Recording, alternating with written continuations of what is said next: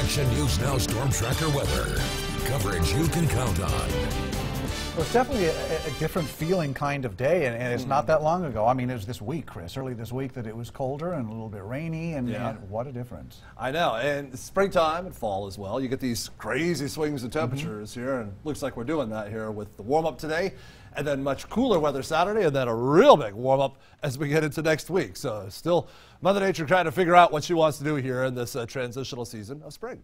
High temperatures this afternoon are in. They are warm. Some of the warmest readings we've had so far in 2019. Middle 80s in the valley. That's toasty stuff for April. In the mountains, also 80 in Mount Shasta City. That's what Ron had in Quincy as well. 81 the afternoon high temperature in Bernie today. And tomorrow, we're going to come real close to doing it again. Another very warm day.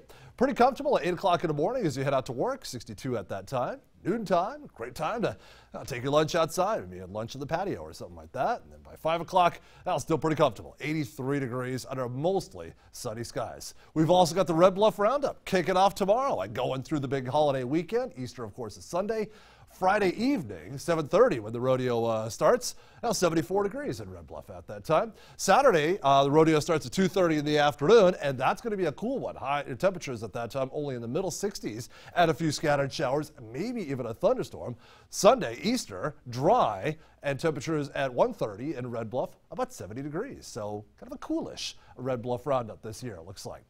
As far as what we have going on, pretty quiet across California. Watching this storm, we're tracking it very carefully. That's going to come on into California over the weekend and really cool our temperatures down Saturday, but not tomorrow. Tomorrow looks like almost a repeat of today. High temperatures in the mountains in the 70s, very comfortable. So you still need the T-shirts by the afternoon time. Maybe not the sunglasses though, because skies will turn partly cloudy by the afternoon.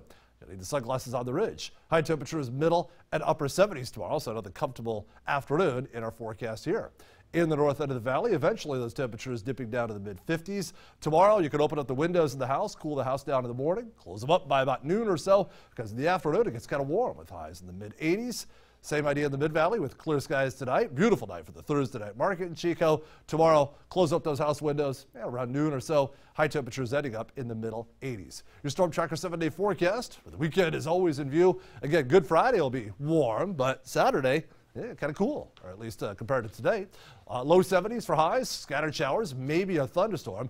Easter Sunday will be dry, so good news for everybody going to Easter Sunday services or those Easter egg hunts. And temperatures warm to the upper 70s.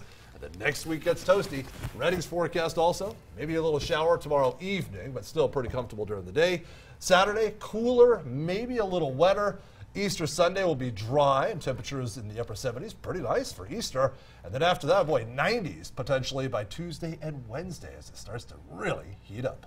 All right, thanks, Chris. Well, time now for sports, and we're talking baseball and softball. Yeah, we are indeed. Just ahead, the A's make sure